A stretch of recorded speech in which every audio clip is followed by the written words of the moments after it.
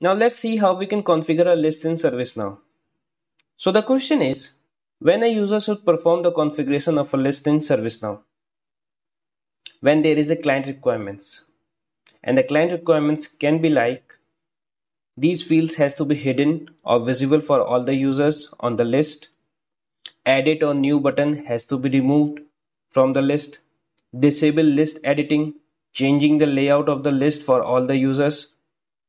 These can be the client requirements and you have to configure the list according to that. Let's see the demo of the configuration of a list in ServiceNow. Now we are going to see how we can configure a list in ServiceNow. So on the screen you can see the list of records of incident, and we are going to configure the incident list which will make changes for every user. So let's see how we can configure it. All you have to do is that you have to go on any column and you will see three dots icon, or the tooltip says column options.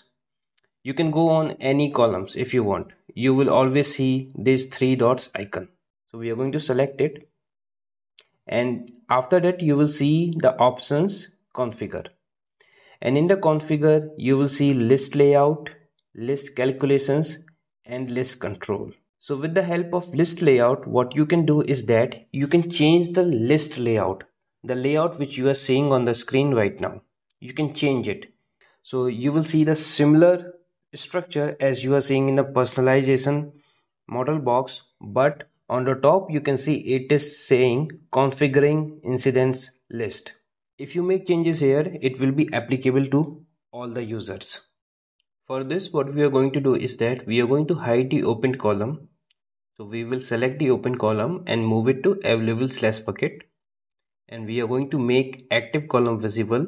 So we will select the active column and move it to the selected/bucket, and we are going to reorder it. Now once we save this layout, it will be configured for other user also. Before saving it, we can see that below we have list view. So a list can have multiple views and you can configure a list on the basis of view also. So you can see there are multiple views available. Right now we are just working on the default view. You can also create a new field from here for the incident table. So we are going to save it. And now we can see after the number column, active column is visible and open column is hidden. And these changes are applicable to other user also. We are going to see by impersonating it, but before we impersonate, we are going to see more configuration of the list. Now on the screen you can see that we are seeing some different links, like this is a link, this is a link, and this is a link. So this is a list functionality that whatever is the first column will be a link, and if a column is a reference field, means it is referencing to another table, that will also be a link. All these configuration can be changed, and you're seeing a new button on the top right corner in the header of the list. So this can be hidden, the filters can be hidden, the pagination you are seeing at the bottom of the list, this can be hidden. So these configuration can be changed according to the client's requirement. So we are going to see how we can change all these configuration. You have to click on three dots icon again and go to configure options and select the list control options. Here you will see different options available to you, and you can select the configuration according to the requirements. If you hover over each fields, you will see the description of it, what it does. Okay. So this will be very beneficial to you if you want to understand what that particular field does in that particular form. On the right side we can see new roles, edit roles, filter roles. So if you hover over it, you will see the description of this particular field, roles necessary to see the edit button, so you can provide any roles. So here it says omit new button. So we have seen there is a new button available. So if we select this checkbox, it will be removed. If we select this omit edit button, then the edit button will be removed.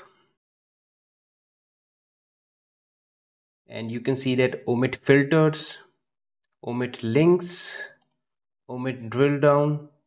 Do not want to edit any record from the list user interface, then you can always come up here and see this particular field, list edit type. In this, just select disable list editing. Then the users will not be able to change the records from the list user interface. If you want to remove the pagination, select this. All these configuration can be done from list control. Now we are going to update it,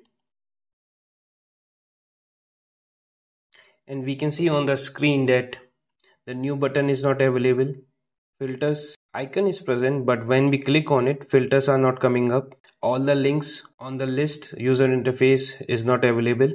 Pagination cannot be done. So that's how you can configure it. And all these changes will be applicable to others users also. Now there is one more thing, that is, if we go to the configuration, we see list calculations. Basically, the list calculations are the aggregation or maximum value or minimum value or the total value or the average value for a particular column. So for each column, list calculation will be different. For number column, if we click on three dots icon and go to configure and click on list calculations, we will see number calculations. If we select both of the checkbox, maximum and minimum value, then at the bottom of the column, we will see the maximum value number and minimum value number. So if we scroll at the bottom, we will see the minimum incident number and maximum incident number. Okay. Just like that, we will have for each column different list calculations. So if we go for the priority one, you're going to click on three dots icon and go to configure list calculations. Here you will see two more options available: total value, minimum value, maximum value, average value. Now we have configured the list, and these configurations will be applicable to other users. So let's impersonate a demo user which have the right access to the incident list. We are going to quickly impersonate demo user and open the incident list.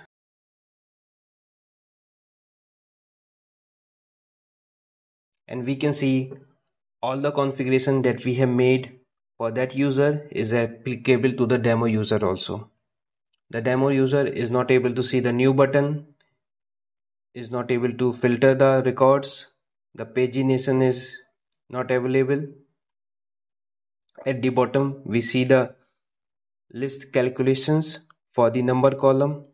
There are no link available. So that's how we can do the list configuration in ServiceNow. Try these things on your personal developer instance. If you face any difficulties, any questions, write it down in the comments. If you have any suggestions for other videos, write it down in a comment. Share these videos with others. Thank you for watching this video. Bye bye.